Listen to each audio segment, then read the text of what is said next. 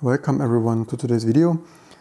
To continue with this just done T3 SSD upgrade, actually that I have only done to show you the teardown and how to upgrade it. Actually my plan is why I brought this terabyte is to upgrade this Mac. This is still my daily driver, although it's getting 3 to maybe even, I guess soon 4 years old. And the problem is, as I said many times, the Macs do not fit to me anymore. They are thermal throttling. Even this one is enormously thermal throttling. The new ones have 2 little ports, no USB-A that I still use for daily stuff, and not the MagSafe and so on. So I think in total they have like at least, so we have 4 here and HDMI. They have maybe effectively 2 ports less and no SD card that I in the beginning never used, but now I use it daily for YouTube video importing. The new keyboards are awful, and I do not even like the new oversized trackpad and so on and so on. Besides, I'm not even so satisfied with this one. As I said, thermal throttling. I never liked the aluminum. Even when I had iBooks 15 years ago, I had the plastic iBooks because I like the plastic more. I also said many times this gives me electric fizz here, especially using it in countries other than Germany, like France, Russia, UK, Taiwan, USA and such. And this is really annoying to try to concentrate on work and get electric shocks typing. Shocks, at least some electric fizz, annoying enough. So, and the thing is, so this is relatively maxed out. I think I paid over 3,500 euro for this when it was new, obviously. So Apple never gives discounts anyway. So this was quite maxed out. 16 gigs of RAM, which was, I guess, the highest upgrade. And I think the highest storage, serial ATA, I guess here, so that has 500 gigabyte. That was quite expensive and quite a premium, and I guess the biggest they would sell. And I went to the Apple store next street a year or 2 ago, and I offered them thousands of euro to sell me or install me a compatible SSD, and they said no, it's impossible, they don't do it. It's not only they don't do it, they said it's impossible, and so on. And this is my problem with Macs and why I'm not a fan of this anymore. And by the way, this A also, if you really use the Macs, I took quite some care, but you see my A is already mostly gone. That is when you type also. What I noticed from the beginning, the case is relatively okay, only slightly scratched. Just what you get after 4 years of use. It has a little dent somewhere here at the bottom. There's a very minor dent. Somehow, maybe something pressed there during a flight into my back or something. And what's also annoying, I noticed immediately when people say Apple gives so much attention to detail. What I noticed immediately is when you open this, you often scratch here on this rubber. You even see it there. And you often press it there while opening. This is one of the more defect places here, although it's now, you see there, this rubber is already quite pressed, and I noticed this on the very first day. I don't believe the story that Apple gives so much attention to details when I see this. The thermal throttling and the new keyboard is awful, this keyboard, because this is also etched in here or something, so you see how much my A is gone there. Even here, the arrows also.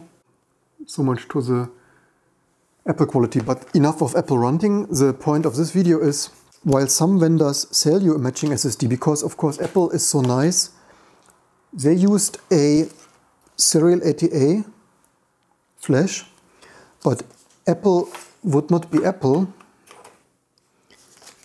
if they would not have changed the pin. So you cannot physically fit it in there.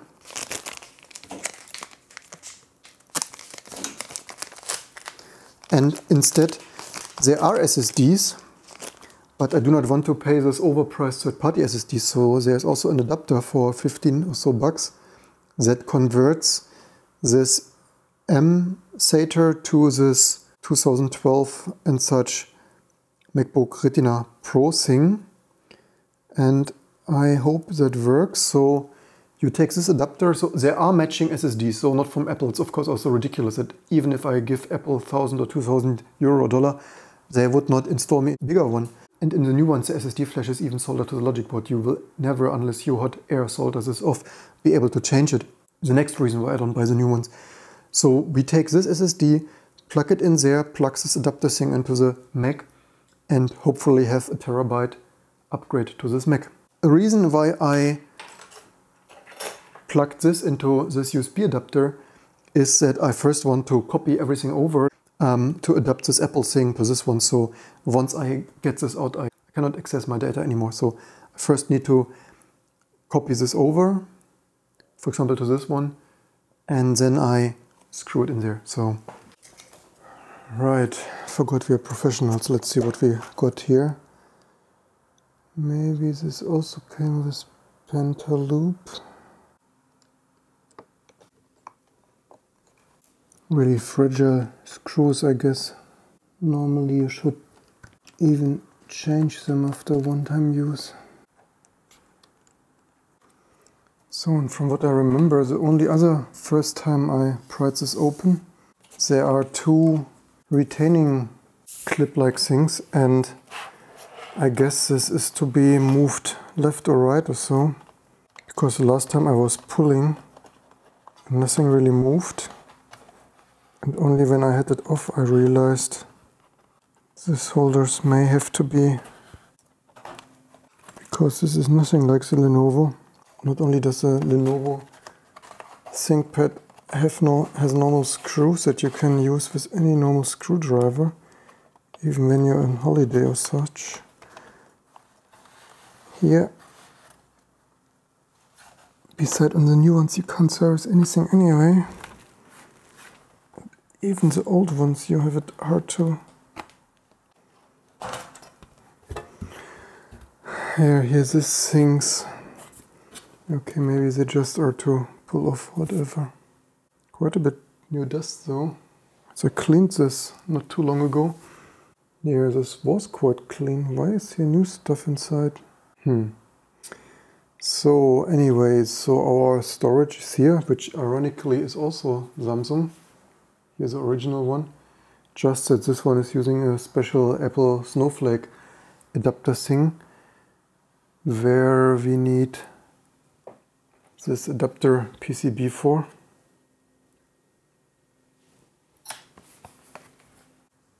And pentaloop.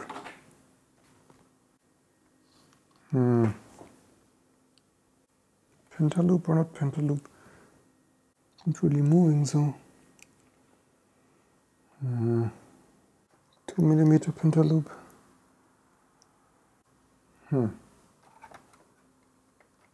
Getting slightly tiresome. How Apple screws us. This T5 fitted better, but does it not look pentaloop? So, and as you can see, this is not T5. Now I wonder, why does it look slightly... So this is not the right adapter though. Shit, it was written for this. So they changed it in the meantime.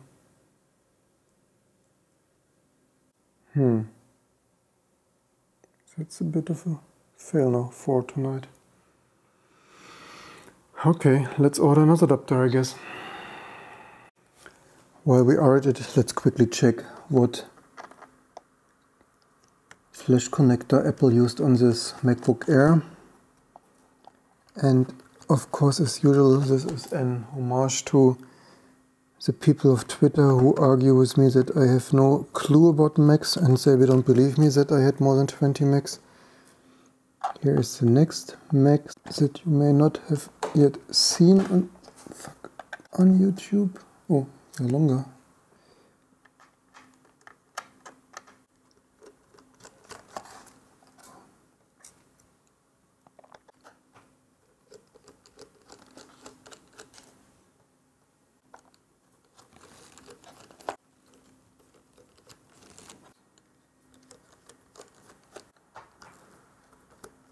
I find they really snap over easily.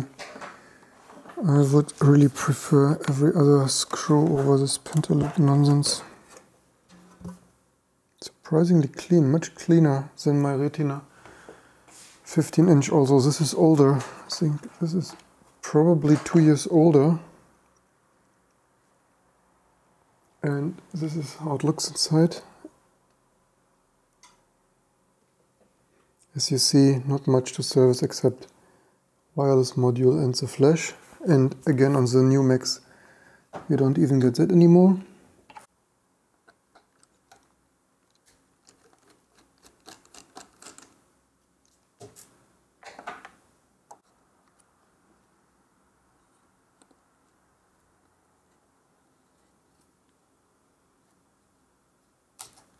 Sure enough, that is a different connector.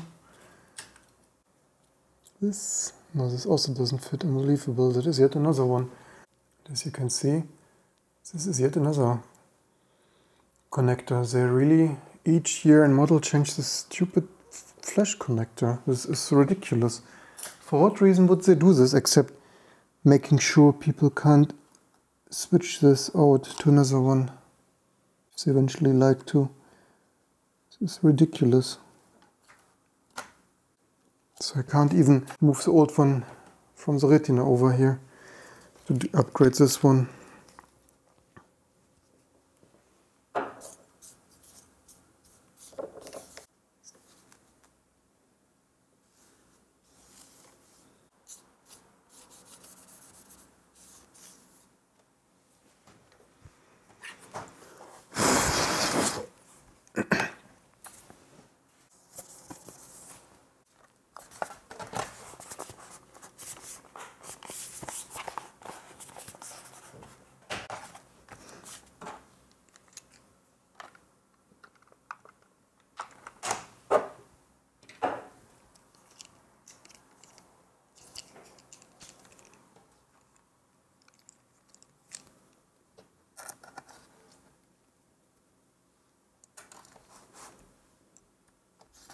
Oops, they're the same size.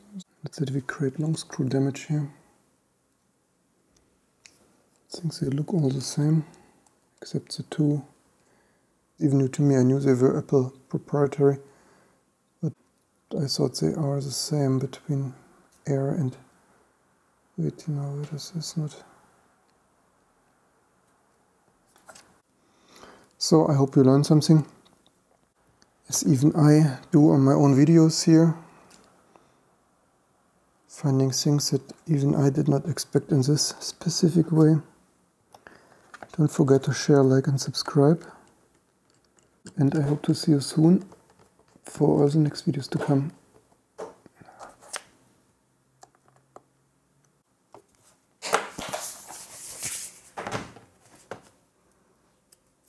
So yeah, but it still works, so much that I need to order another adapter.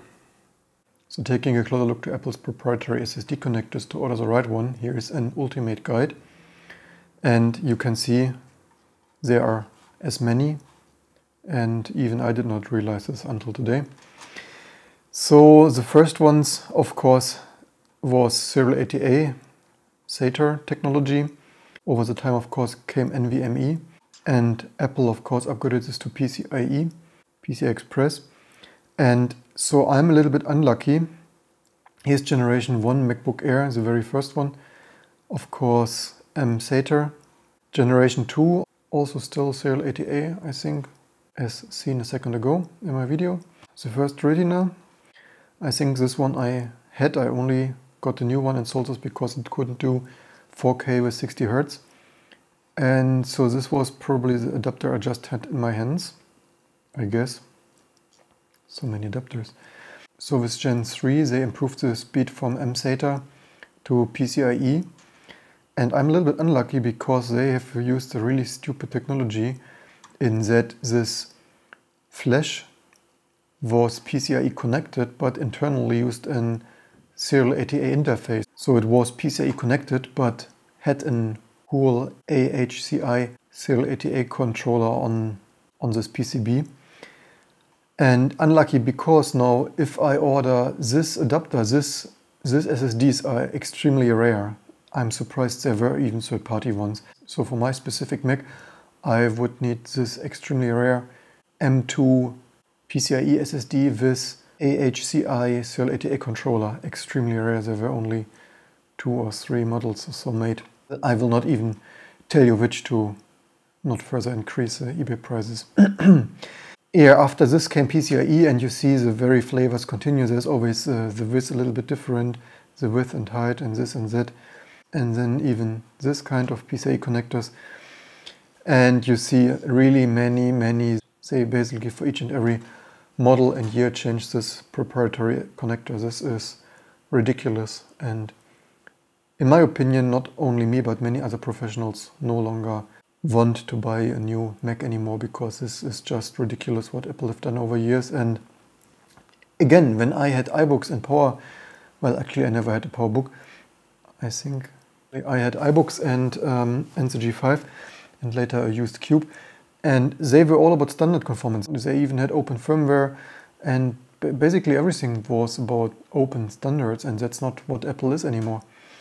The funny thing about my is I found here on Stack Exchange of all sites, they write here exactly this, and I need to scroll quickly over this not to show you the overpriced expensive special SSDs to order. And so there's a Syntec adapter and another one made in China or Taiwan, of course. So what is interesting, as I said, mine was serial ATA connected, and in a way I'm a little bit lucky that with some macOS update, Apple published actually an EFI BIOS upgrade. I actually noticed this when I installed it for APFS's Apple File System support. I actually noticed that it was flashing there something.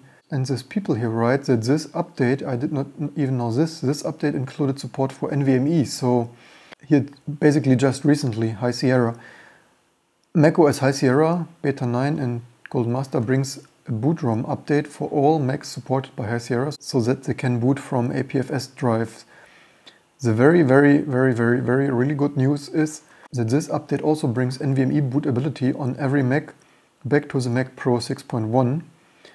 And the only problem with this is, so with this I could indeed majorly upgrade my Mac with a much faster modern NVMe SSD. However, there are two problems. The first problem is, they write here already, this is not stable, probably not really intended by Apple to use this. Maybe it only slipped in by accident within the code base that this module was available, so it was just built in or so, recompiling this EFI BIOS.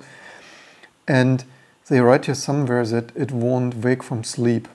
Okay, someone writes he has not encountered the sleep-wake problem. Here, unfortunately the stock EFI firmware, the system ROM, in this MacBooks comes with an NVMe driver that prevents the MacBook from waking up from hibernation or deep sleep.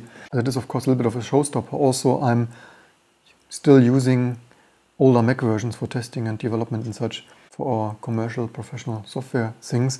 And NVMe drivers are only available since 10.12 or something, El Capitan or whatever that was. And if you want to go this route and are adventurous, you can even fix this wake bug. Here's someone who wrote here on Mac Rumors and in-depth tutorial how to flash your BIOS and even decompiling and reassembling the BIOS with a non-broken NVMe module to sleep, I guess. But as you can see, it's a little bit intense. I'm not even sure if I would do this. Maybe I would only do this for a YouTube video. Given how much is involved here, I would probably not do this just for the fun or something. Only for some YouTube subscribers and AdSense. Anyway, so there you have it, the in-depth overview, the ultimate guide to Apple's proprietary SSDs. Given that I need an extremely special Snowflake SSD, not really sure if I will continue this upgrade. Maybe I just take this money and give it to some PC vendor for a totally new machine. I hope you learned even more, and I hope to see you soon for the next videos to come.